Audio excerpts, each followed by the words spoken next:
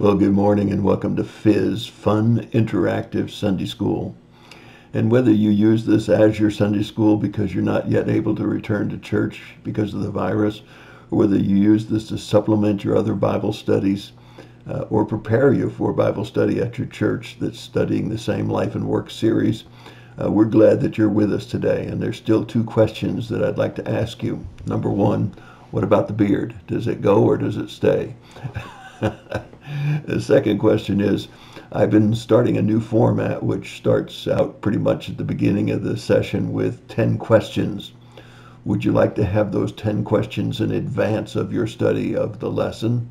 And if you would, I can put it on the YouTube channel so that you can go to the YouTube channel and get those 10 questions the Friday before the Sunday lesson. If that's something that you'd like to have, please drop me a note at Pastor, P-A-S-T-O-R, P like Peter, S like Sims or Sam, and V like Victor, the number 7 at gmail.com. That's Pastor, PSV7 at gmail.com. Those initials are Peter Sims Vandewey or PSV.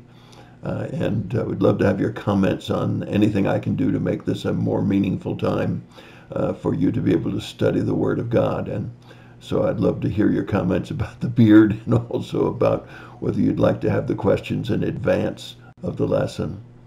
Today we're in the Gospel of Luke, and we'll continue through this whole quarter in the Gospel of Luke, written approximately AD 62 to 64. However, the event that takes place here is approximately AD 29 in the winter months. And we know that we have just gone through the Galilean ministry of Jesus, about 55 events. And so we're going to be looking at where Jesus is now. And of course, the event that he talks about is in Jerusalem. And we're with the travelers going from Jerusalem to Jericho. It's a very famous parable of Jesus that he tells as a result of a question that's posed to him. And I think you'll enjoy studying this particular one and seeing some new insights into it. The Gospel of Luke is 25,640 words, which is more than any of the other Gospels. It's considered one of the 3 synoptic Gospels, which means there are parallel passages that the same events are told in at least one other Gospel. There's 125 to 150 events covered in Luke, and those were done by eyewitnesses, Luke tells us at the very beginning of his writing. And he wants us to know what we believe and why we believe it. And he certainly has made that clear in the beginning of his gospel. And he's the only Gentile writer, and he's not one of the apostles that Jesus called, not one of the 12. And so we see that he is writing to a Greek mindset, if you will, very appropriate, trying to keep things in consecutive order. As a doctor would be detailed, he is trying to be detailed and make sure that all of his witnesses are good witnesses and that this is an accurate account of Christ's life. Today's particular passage of Scripture, found in Luke chapter 10, beginning at verse 25, is one that has no parallel passages to it. That is, the same event is not told in any of the other gospel accounts. So we have nowhere to look for our information except this particular passage of Scripture. However, our lesson writer today encourages you to read all of chapter 10, as you hopefully are reading all of the Gospel of Luke as we go through them, even though we're just picking certain events out of the chapters. It's a good way to study the gospel and to keep things in context. Jesus has been healing, he's been teaching, he's been preaching, he's been traveling all around the Sea of Galilee. His base seems to be Capernaum, and he's certainly starting to build some notoriety about himself. But as we begin today's lesson, we see the first of the opposition, the strong opposition against Jesus, and certainly we know that he felt lots of opposition towards the very end. so much so that they wanted to kill him. But today we just see a request, a question, and we're going to take a look at the scriptures today. But I thought first I'd give you the 10 questions that you should look for the answers for. And so you can stop and start this video, and that way you can jot down these questions in abbreviated form, answer them in abbreviated form after you've studied the scriptures, and then I'll review the answers to the questions as we pull apart the scripture. Question number 1, where was Jesus for this event? Where was Jesus physically for this event? Question number 2, what was Jesus likely to have been doing when this event occurred? What was Jesus likely to have been doing when he was involved in this event? Number 3, who asked Jesus a question? Who asked Jesus a question? Question number 4, compare Matthew 12:10, which happens to be the parallel passage for Luke 6:7. Compare Luke 6:7 and Matthew 12:10 against today's question in chapter 10, verse 25. Compare Matthew 12:10 with Luke 10:25. What is the difference? What is the difference between those two sections? Question number 5. What 3 errors did the lawyer make asking Jesus the question? What errors were in his question? 3 errors in his question. That's question number 5. Question number 6. Why does it say down from Jerusalem to Jericho? Why does it say down from Jerusalem to Jericho? Question number 7. Who were Samaritans? What were they? Who were Samaritans? What were they? Question number 8.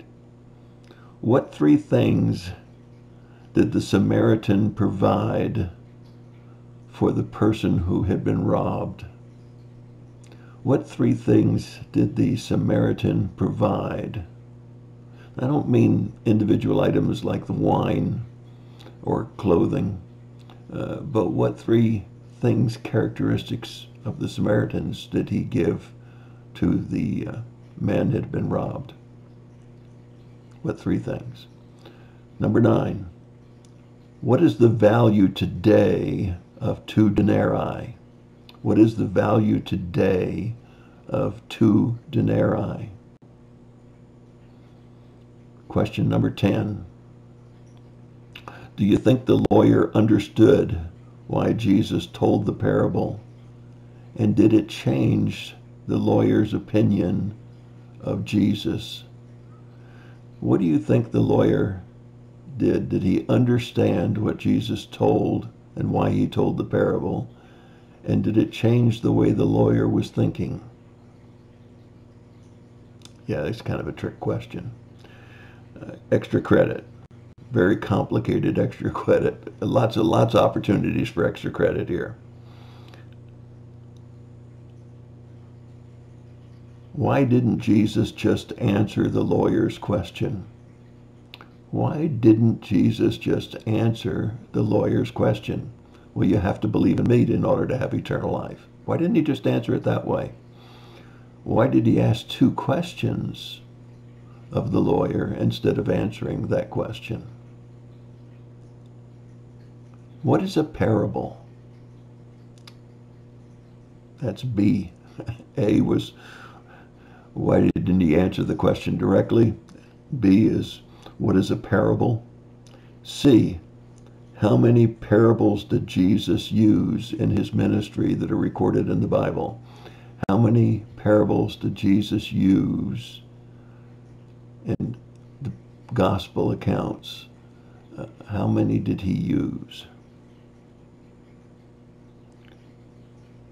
What did the lawyer use as an Old Testament passage to answer Jesus' question.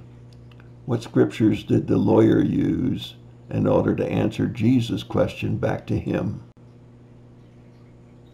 That was D.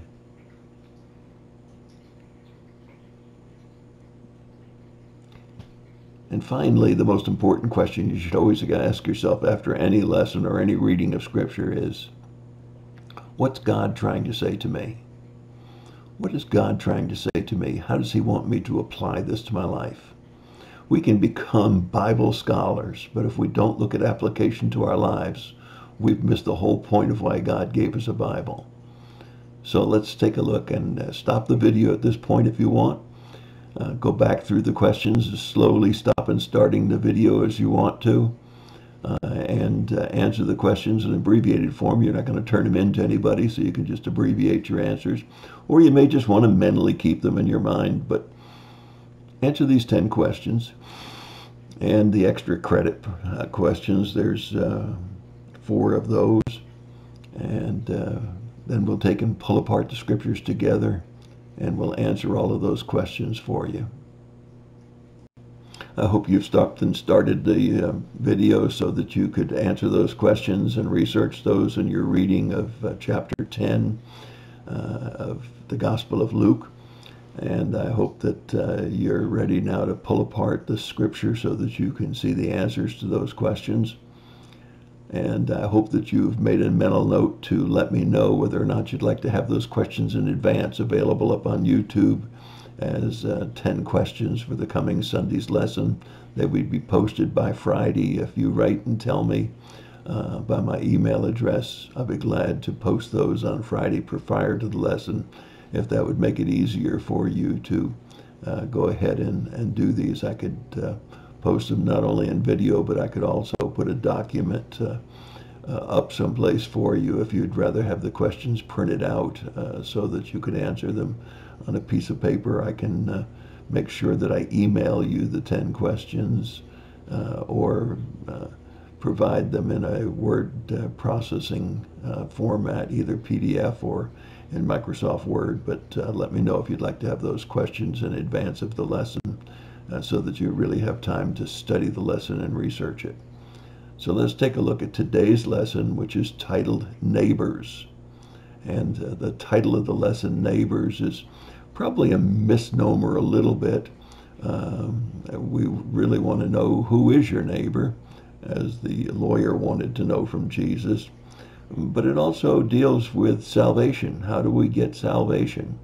And that's obviously what the lawyer wanted to know, even though he has some idea what the law says. So let's take a look at today's lesson, beginning in chapter 10, verse 25. We'll read it in full context, and then we'll pull it apart. And a lawyer stood up and put him to the test, saying, "Teacher, what shall I do to inherit eternal life?" And he said to him, "What is written in the law? How does it read to you?" And he answered, "You shall love the Lord your God with all of your heart, and with all of your soul, and with all of your strength, with all of your mind, and your neighbor as yourself." And he said to him, "You have answered correctly. Do this, and you will live."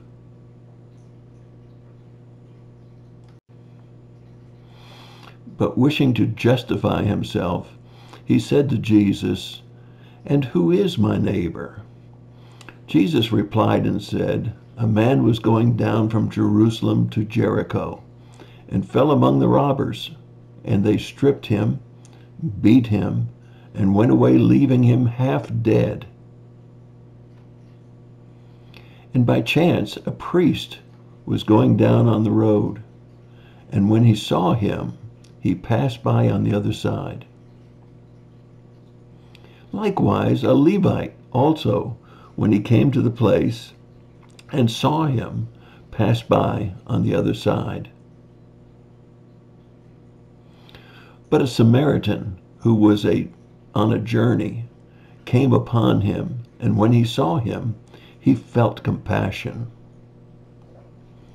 and came to him, bandaged up his wounds, pouring oil and wine on them, and put him on his own beast, and brought him to an inn, and took care of him. On the next day he took out 2 denarii, and gave them to the innkeeper, and said, "Take care of him, and whatever more you spend, then when I return, I will repay you." Which of these 3 do you think proved to be the neighbor to the man who fell into the robber's hands? And he said, "The one who showed mercy toward him." Then Jesus said to him, "Go and do the same." In context, we know that Jesus has trained not only his 12, but at least 70 others to a place where he felt he could send them out for on-the-job training to go out and minister and to go out and preach the word. And here in approximately AD 29, probably the winter months, Jesus is about halfway through his ministry. He had only 3 years as an adult to do his ministry. And here we are halfway through. But he has equipped not only his 12, but at least 70 others. And now he has asked the question. Let's take and pull this apart. See if we can answer our 10 questions and our extra credit questions. And a lawyer stood up and put him to the test, saying, "Teacher, what shall I do to inherit eternal life?" Well, the first question was, where was Jesus for this event? We find in chapter 9, verse 51, that he was on his way to Jerusalem. He had his eyes set on Jerusalem, but we don't know exactly where he was, whether he had already come out of the region of Galilee, whether he was in Samaria, or exactly where he was. It doesn't tell us. And so in context of chapter 9 and 10, we really don't know exactly where he was. We might try to guess based on other gospels, but it'd be pretty hard to tell exactly where he was. The second question was, what was he doing in this event? Well, we don't know if he was in a synagogue or whether he was in a home somewhere, but he was definitely teaching. Jesus was teaching every time he had an opportunity about the gospel, about the kingdom of God, and about how we can find eternal life through him. If we read on a little further in Luke, we find that he was in Bethany, where Mary and Martha were. However, we don't know how much time elapsed between these words and verse 38. So we can't be certain, but it's likely he was in Judea, Perea perhaps, but probably out of Galilee by this time. In a synagogue or in a house, still can't tell you that. There's a lot in this verse because we ask the next question, which who asked the question, and the answer is a lawyer. He was likely a Levite, maybe a scribe, but he was an expert in the law of Moses, which was really also the law of God. And he had studied those carefully. Probably had also studied all of the traditions that had embellished out of the law. But we also asked you the question, if you compare this with Matthew 12:10, which is a parallel passage to Luke 6, which we've already studied, and look at this passage, what's the difference between the 2 passages? Well, I thought that was very interesting because, you see, when we looked at Luke chapter 6, verse 7, and then considered the parallel passage of Matthew 12:10, we see that the motive behind the questioning and the passages we've studied prior to this were to try to trick Jesus, try to trip him up, try to capture some kind of falsehood that he would lay down. And this particular passage, in looking back at the original languages and looking at all of the gospel accounts, it's interesting. The word "test him" is to see if he was telling the truth, to test him to see how much he knew the law, and to see how much he understood.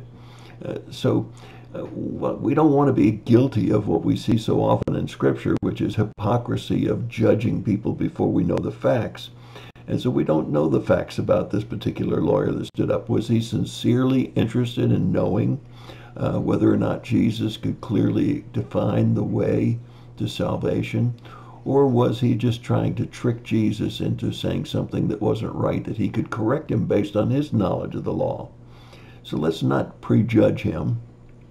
Let's consider the fact that he may well have asked this question in a sincere way in order to find out just how much Jesus knew about eternal life and about the law. I asked a fifth question that is also covered actually in this same one verse, and that is, what were the three errors the lawyer made when he asked the question of Jesus? You may have wondered, what kind of errors did he make asking a question? Well, first of all, he addressed Jesus as teacher, and Jesus was so much more than a teacher. To just think that Jesus was a good teacher would be a real mistake. He didn't think that he was the Messiah. He certainly didn't recognize him as the Messiah or even a prophet, but just addressed him as a teacher. The second mistake that he made, he said, what must I do to inherit eternal life? And the obvious answer is that you can't. There's nothing you can do. As a matter of fact, Romans chapter 3 tells us that there's none righteous, no, not one. And we've all sinned and fall short of the glory of God. So we know that there's nothing that we can do. We can't work our way into heaven. It's only by grace of God and the faith of man that Jesus died for our sins that we find that we can have eternal life. But that leads us into the third thing, and he used the word inherit eternal life. I got to tell you, I went out on a canvassing assignment years and years ago as a student of Campus Crusade for Christ, asking people if they were Christians, and almost all of them said they were. However, when we got to the second question, which is, what basis are you a Christian? What makes you a Christian? You wouldn't believe the answers we got. My father was a preacher. I was born in America. I go to church. We got all kinds of answers other than the right answer. And that would be that they had a personal relationship with Christ and had accepted him as Savior, repented of their sins, and invited Christ into their lives. And so we see that there's nothing you can do to inherit eternal life. Because I am a Christian doesn't mean that my son or my daughter are Christians. They had to make that decision for themselves. It's not an inheritance. It doesn't matter if you were born a Jew or whether you were born a Gentile. It doesn't matter whether you were born in America or whether your parents were Christians. You must decide if you're going to follow Christ, which is exactly what the word Christian means, a follower of Christ. And in order to do that, you have to repent of your sins and to receive him as your Savior. So don't confuse the fact that he said inherit, because you can't inherit it. So there were three mistakes that he made just in his question. And he said to him, what is written in the law? How does it read to you? And he answered and said, you shall love the Lord your God with all of your heart and with all of your soul and with all of your strength and with all of your mind, and your neighbor as yourself. And he said to him, you have answered correctly. Do this, and you will live. Well, we answer one of the extra credit questions here, and that is, where did the answer that the lawyer gave come from? And of course, it's from the Old Testament, likely a combination of Deuteronomy chapter 6, verse 5, and Leviticus 19:18. And I say that again for you so you can look them up if you'd like to. Likely from Deuteronomy 6:5 and from Leviticus 19:15. It's covered also in a number of other Old Testament passages, but predominantly in Deuteronomy chapter 10, chapter 11, chapter 13, chapter 27. And the principle is also taught extensively in the New Testament. Jesus himself said that the law could be summed up with the greatest commandment in Matthew 22, verses 37 through 40. Let me give you again, Matthew 22, 37 through 40. Jesus said, upon these two great commandments rest all of the law and the prophets. And Paul certainly taught it in Romans chapter 13, verse 8, and in Galatians chapter 5, verse 14. Paul recognized the importance for being obedient to God, to love your neighbors, and taught it very extensively, as you can see from those two references. James also taught the fulfillment of the law was in loving your neighbor, and that's James 2:8. But I want you to think about that for a minute. I want you to think about the fact that if you really love God with all of your heart and all of your mind and all of your soul and all of your strength, if you really love him, then you're going to love your neighbor. You're going to have the heart and the mind of God. And the heart of the mind in God is compassion, concern for others, meeting others' needs. Remember last week we studied, take up your cross and follow me. I think it's very important for us to remember that part of taking up that cross is to love our neighbors. And part of the following him is in the fact that we need to follow his standards and his ways. And certainly loving our neighbor is part of that. Now, Jesus was not saying that you get eternal life through works of honoring or working or serving your neighbor. But he was hoping that when he told the parable, which is yet to be read, that he would see that keeping the law was impossible, that there's no way we could love God that fully, and no way that we could love our neighbor as ourselves, and that we would always fall short by trying to follow the law. But when he asked the lawyer the two questions, he says, what does the law say? And how do you interpret that? What does it mean to you? He was forcing the lawyer to think. Does the law really say how we can have eternal life? Or does the law just point out the fact that we can't have eternal life by works? We can't be good enough to deserve eternal life. No, there's none righteous, not one. And we've all sinned and fall short of the glory of God. Romans makes that very clear. And Jesus was hoping through the parable and through bringing this lawyer to a point of examining the law for the answers to eternal life, that he would find that the law doesn't have the answer. The law is not the answer, and works are not the answer. And yet, even today in America, most people believe that it's works, that it's by what you do that you get eternal life, instead of what God did and what you have to believe. Now came the lawyer's next question. But wishing to justify himself, he said to Jesus, "Who is my neighbor?" It would be nice if we could limit the definition of who our neighbor is. And perhaps the lawyer was already thinking about all of the things he had done or not done for people that were not Jewish. But nevertheless, he wanted to try to refrain from thinking that neighbor was everybody. And he wanted Jesus to define what a neighbor was. Well, I think it would be the same way for us today. We'd like to think that our neighbor is just other Christians that go to our church. But unfortunately, that's not true. Some of our neighbors may be Muslims. Some of our neighbors may be liberals that have a totally different view of what morality and ethics are. And it would be nice if we could eliminate them from considering them as our neighbors that we're supposed to love, that we're supposed to care about. But Jesus told a parable. And he told a parable so that this lawyer might better understand who his neighbor was. Jesus replied and said, "A man was going down from Jerusalem to Jericho, and fell among robbers, and they stripped him and beat him and went away, leaving him half dead. And by chance a priest was going down on that road, and when he saw him, he passed by on the other side. Likewise, a Levite also, when he came to the place, saw him and passed by on the other side.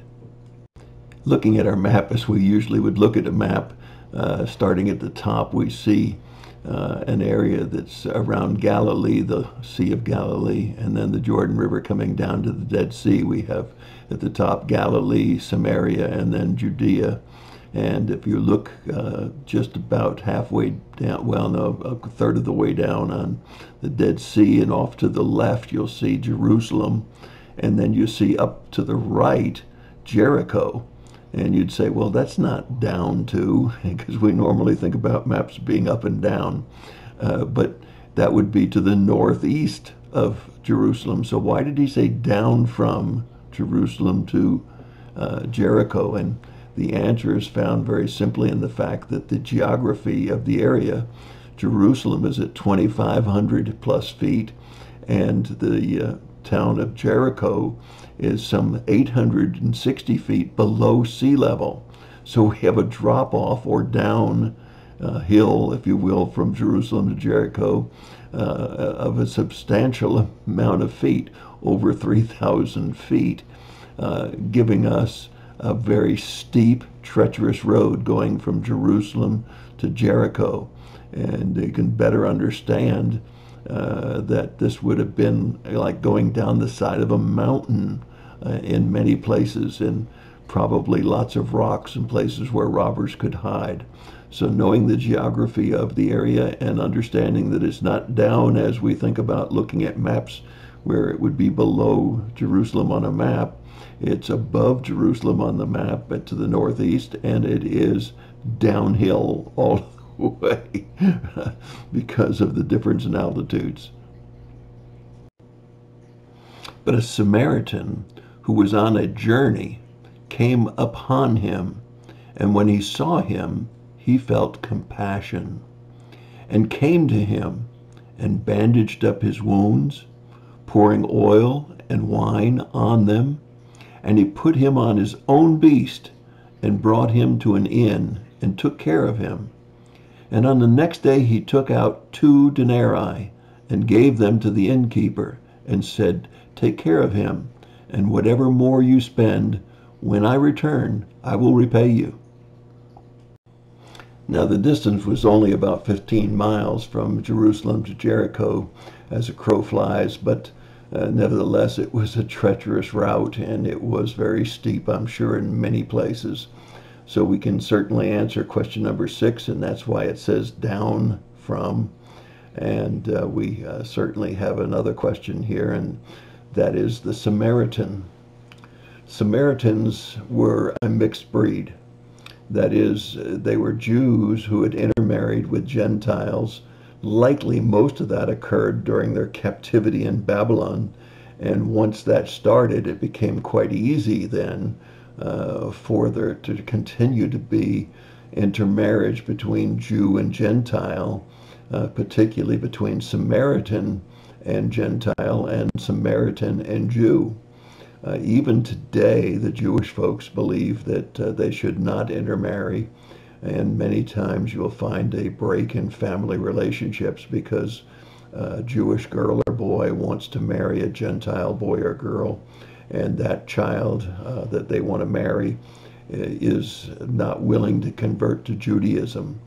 And so we see that back in Jesus' day, that was a really significant problem. They were considered half-breeds. They were considered unclean. They were not thought fondly of at all. And we certainly can understand that there's a stark contrast then between Jewish leaders, priests, and also Levites who saw but ignored this man that had fell among robbers, versus a Samaritan who was not considered anywhere near on the level of a Jew, would take the time to go and minister to this man. Well, we've answered question 6. Down was elevation from Jerusalem over 2,000 feet above sea level to minus 860 feet below sea level to Jericho. We've talked about who the Samaritans are. And then what were the three things that the Samaritan did? Well, I don't mean in general and specific terms, but in general terms, what we would say is a good Christian that goes to church. He gives of his time, his talent, and his tithe. Well, that's exactly what the Samaritan did here. He gave of his time. He was on a journey. He had a specific place he was going to, and he took out of that time that where he was supposed to be going for an appointment to look after this particular fellow that fell into amongst the robbers. He also took his talent. He had some knowledge about how to bind wounds and what to pour on the wounds to treat this man, so he used his talent. And then he took out the denarii in order to provide for his future care as well as the care that he'd already gotten. And he gave his talents, he gave his time, but he also gave his tithe. Well, in this case, he gave his money in order to meet the needs of the Samaritan, his neighbor. But I think it's really incredibly interesting to take a look at last week's lesson and take a look and see if this Samaritan practiced what Jesus said. What did he say? He said, deny yourself. So he stopped. He took care of this man. He denied his own plans for the day and traveling where he was going. He put this man that had come amongst the robbers onto his own beast of burden, and he denied himself. And he then not only gave his tithe, but prepared for this man's future. He took up his cross. And his cross was to love the Lord God with all of his heart and all of his mind and all of his strength and all of his soul, and to love his neighbor as himself. He took up his cross, and he did it this day as we're supposed to do that daily. Remember last week's lesson? You can see that this Good Samaritan did exactly what Jesus said. He denied himself, and he took up his cross. Now, I don't know how much money this Samaritan had, but I do know what a denarii was. It was a day's wages. And so this man gave the equivalent of 2 days' wages to care for this man, and was prepared to pay more than that if necessary to the innkeeper. Now, today, in today's currency, that would be somewhere between $64 and $150 to $200, depending on what your wage was. But a significant amount of money. Again, it was denying self, taking away money that you could spend on yourself and putting it into the care of a perfect stranger, someone that you had never met before, but someone that had a need. Taking 2 days' wages and just casting that for the care of your neighbor. Which of these three do you think proved to be the neighbor to the man who fell into the robber's hands? And he said, the one who showed mercy toward him. Then Jesus said to him, go and do the same. Now Jesus had contrasted the difference between the priest and the Levite and a Samaritan. And this lawyer who had asked him the question, who is my neighbor, couldn't even bring himself to say the Samaritan was the one who showed the mercy and really was the neighbor to the man that fell amongst the robbers. He could only say the one who showed mercy. He couldn't use the word Samaritan, even though Jesus had used that to identify him. It's also interesting to me that as the lawyer had a chance to reflect on what Jesus had said, to see the answer to question number 10, do you think that the lawyer understood why Jesus told the parable? And did it change his life? Well, I got to share with you from an evangelistic standpoint, many times we don't know the result of the seeds that we plant. Many times we share the gospel and someone is not ready to make a commitment to the gospel. It's easy to try to manipulate them into praying a simple prayer, but that's not what really salvation is about. It comes from a desire of the person to pray that prayer, to repent and turn from their sins, and to accept Christ. And so, as Jesus may never have seen this man again, this lawyer, this method of this messenger who knew the law backwards and forwards, he may never have seen him again to know if his bringing his attention to who his neighbor was and to whether or not he would fully understand what Jesus was trying to teach him by teaching this parable. He recognized that wasn't his responsibility. His responsibility was to point out to him that the law wouldn't get him into heaven. And that kind of answers our first thought here. Why didn't Jesus just say, you've got to accept me, the Messiah, as your Savior by faith? Well, first of all, the lawyer certainly would have said, that's blasphemous. You're saying that you're God because only God can forgive sins. And that would have shut down all of the thought that the lawyer might make as a result of this discussion that occurred.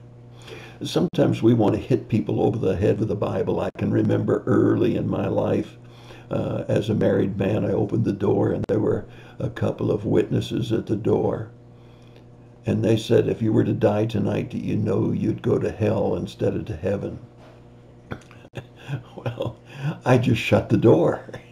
I wasn't about to have somebody tell me I was going to hell, even though I knew I was going to heaven.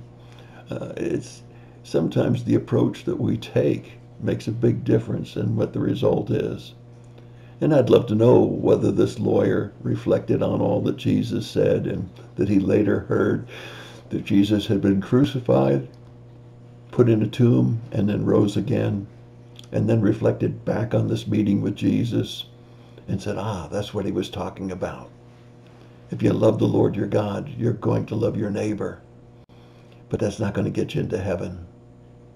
It's the fact that he was the Messiah and that he rose from the dead to prove that he had the power over death. So we don't know the outcome of this story. Question number 10, we don't know. We don't know if it changed his life or not. Jesus didn't go on and say anything more. What is a parable? Well, it's a short story that has a moral to it, a certain purpose that it's told. It's a little different than an allegory, a little different than a fable in the fact that it's short and it has a moral truth and it deals with humans instead of objects like trees and dogs and cats and things like that. But it has a moral to it, a central teaching to it. And here Jesus wanted to make sure that this lawyer knew that works would never get you into heaven. You couldn't love God enough, and you couldn't love your neighbors enough to get into heaven. You see, good works is an outward evidence of an inner change. The inner change has to happen first, and then the actions follow. That's probably why we're so divided today as Americans. There are so many that aren't Christians. There's no inner change. Therefore, there's no outward action. Social injustice, discrimination, prejudice, bias, on both sides, comes from not having an inner change.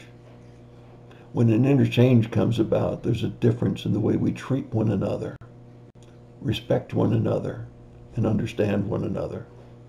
Do I think it really makes a lot of difference that we're going to have to change the name of Potato Man to get away from the term man because there's discrimination between men and women?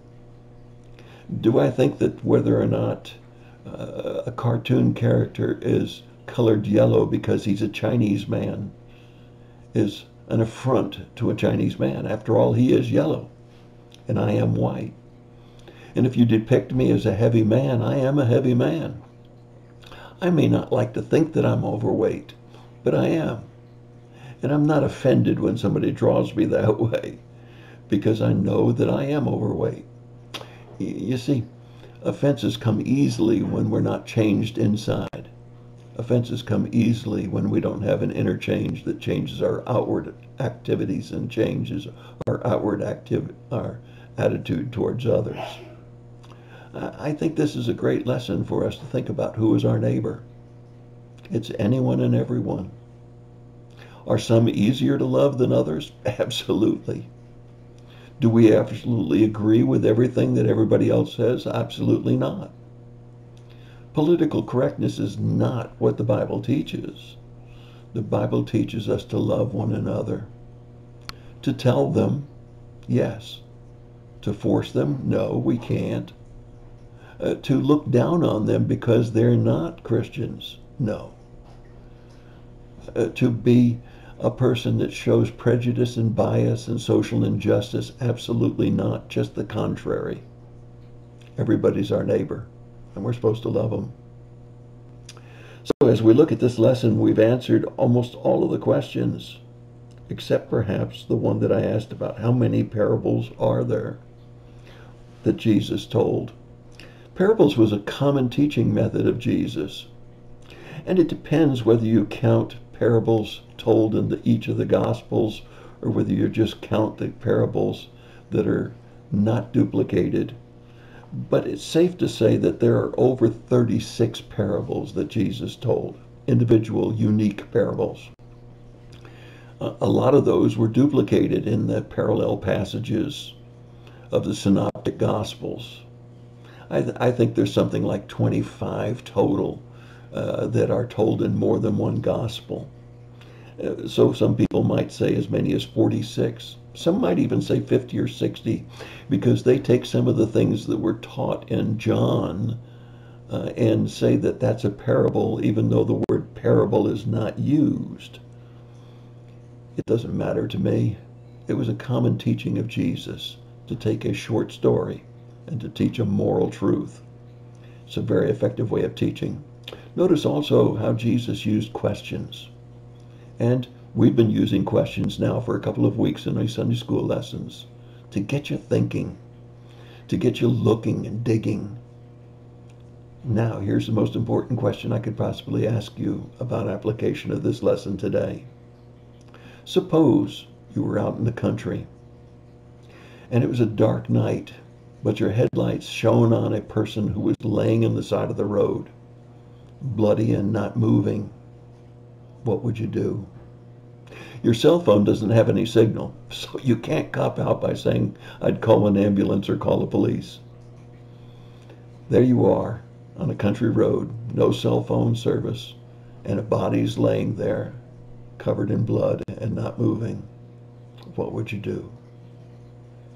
Would you be a priest, a Levite, or would you be a good Samaritan? You say, well, Pastor, things are different today.